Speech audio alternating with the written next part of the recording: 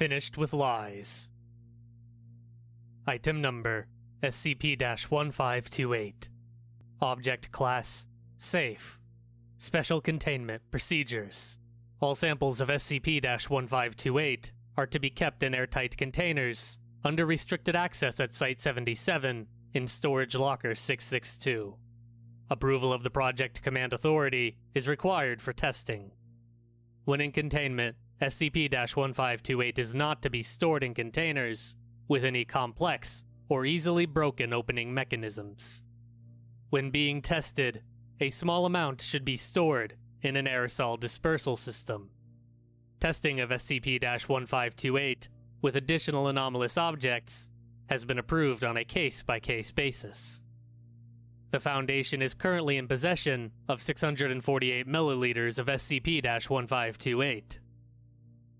Description: SCP-1528 is a blue liquid similar in appearance to commercial bleach-based cleaning products. When in liquid form, SCP-1528 has no anomalous properties. However, it retains properties expected of bleach-based cleaning solutions, and as such should be given caution when in transit. The first sample of SCP-1528 was originally obtained on blank July 1983 at an urban flea market from a vendor who advertised it as a fix-all. Since then, samples of SCP-1528 have been discovered in various places, quantities, and containers with little to no pattern. Areas where SCP-1528 is usually found include flea markets, local base grocery stores, and one spontaneous appearance in a Foundation maintenance personnel storage area. When dispersed in aerosol form and inhaled by a subject, SCP-1528 has an immediate, powerful psychological effect. If any object is perceived as flawed or broken by the subject, and perceived to have SCP-1528 applied to it, the subject will undergo a sensory or cognitive shift that is applied to their entire consciousness in order to correct the object's flaw. This effect does not subside until the subject is unconscious. For additional details, please refer to the addendum. Addendum: SCP-1528 Summary Testing Log.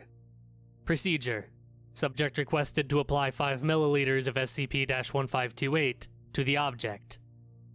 Subject: D67365. Object: Illustration hung on wall.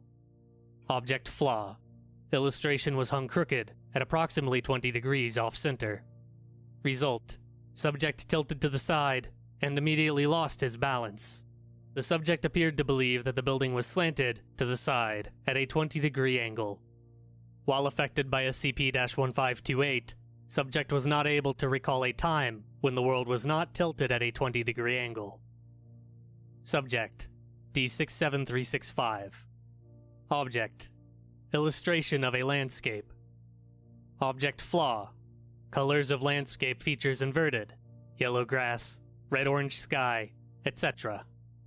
Result: Subject temporarily experienced extreme confusion and visual disorientation, followed by a return to normal behavior. Subject did not report any abnormal effects, but it is believed that their ability to see color was inverted by SCP-1528.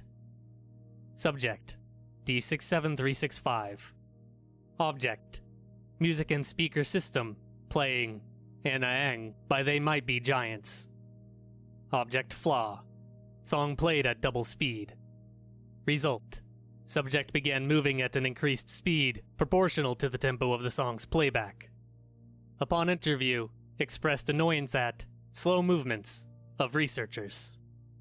Subject: D67365. Object: Thermometer. Object flaw: Incorrectly calibrated 30 degrees Celsius cooler. Result: Subject's body temperature immediately began rising. Subject complained of extreme pain due to cold, and fell unconscious after 31.2 seconds. The body appeared to undergo symptoms similar to heat stroke. Analysis showed that at this time, D67365's body temperature was much higher than normal. After 15 minutes, D67365 expired due to the extreme change in body heat. Subject: D76290. Object: Human subject, D67431. Object flaw: D67431's face has been severely disfigured. Result: D76290 was repulsed at any subject attempting to interact with her, describing their faces and bodies as being wrong. When exposed to a reflection, D76290 refused to believe that their face was being reflected and became aggressive. Further testing on human recognition has been scheduled by Dr. Gillespie. For additional tests, see Experiment Log 1528. Addendum 2. Additional testing. Subject: Dr. Boyd. Object: 62-page document detailing the specifications of the theory of special relativity. Object flaw: none inherent. Before working for the SCP Foundation, Dr. Boyd, who is not a physicist, had expressed skepticism concerning special relativity. Note: test resulted from accidental exposure. Result: Dr. Boyd attempted to steady himself on a nearby desk before collapsing into unconsciousness. This quickly alerted personnel to his presence. Security Officer Fish restrained Dr. Boyd, and he was moved to the medical ward. Dr. Boyd reported he experienced the rapid upwards acceleration of the whole building.